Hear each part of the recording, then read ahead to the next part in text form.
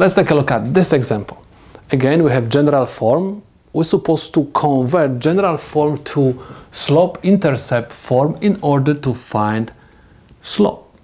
So we have to move, for example, negative 4y to the right side in order to convert this negative value to positive. And I'm going to have 3x plus 2 is equal 4y.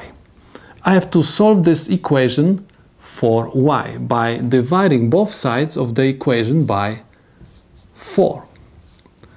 So 4 and 4 will cancel out, and I'm going to have y is equal 3 4x plus 2 over 4, which is equal y equals 3/4 x plus 1/2. Now, the slope-intercept form says y is equal mx plus b, where m is slope. So my slope is equal 3/4. So I have m is equal 3/4. B represents y-intercept.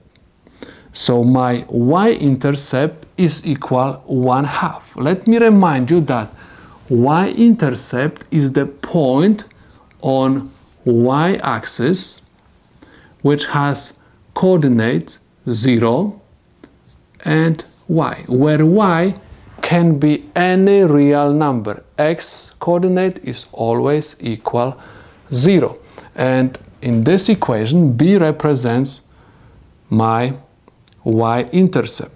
So B, y-intercept is equal 1/2. So in other words, we talk about the point which has coordinates 0 and 1/2.